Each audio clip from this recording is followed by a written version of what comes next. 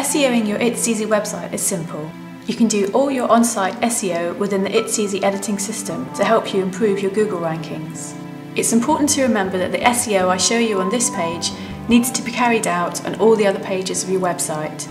Each page should be geared up to a different keyword, and each page needs to be unique, so no copy and pasting from one page to another. What we will first look at is the title tags and page description, two very important aspects when it comes to the SEO of your website.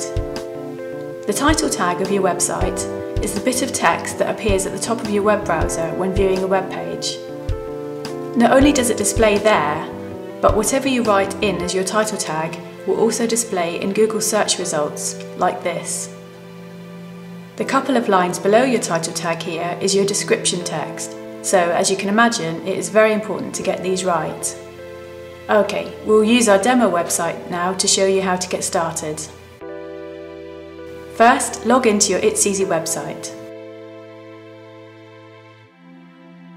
In the toolbar, you will see the SEO tool. By hovering over this, it will give you an indication as to how good your title tag and description texts are. Red is bad, amber is okay, and green is good. By clicking on the SEO tool, this will pop open a box where you can insert your title tag and description text. Aim for your title tag to be relevant to the page and contain a few of your keywords for that page. Keep it between 20 to 80 characters in length, but aim for the 80 mark if you can. In your description text, this is where you can expand on your title tag, so give it a bit more information of your product or services, and again include some of your keywords for that page. You should aim for between 80 to 160 characters. Once you have filled these out, click Save, and then hover over the traffic light system to make sure you have been given the green light.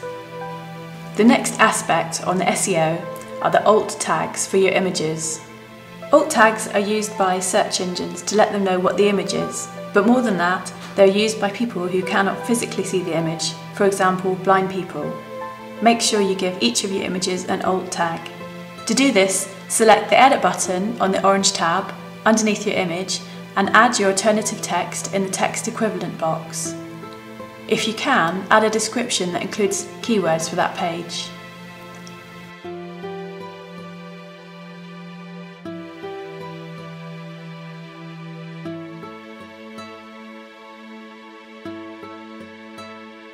Once you are happy, just click Save.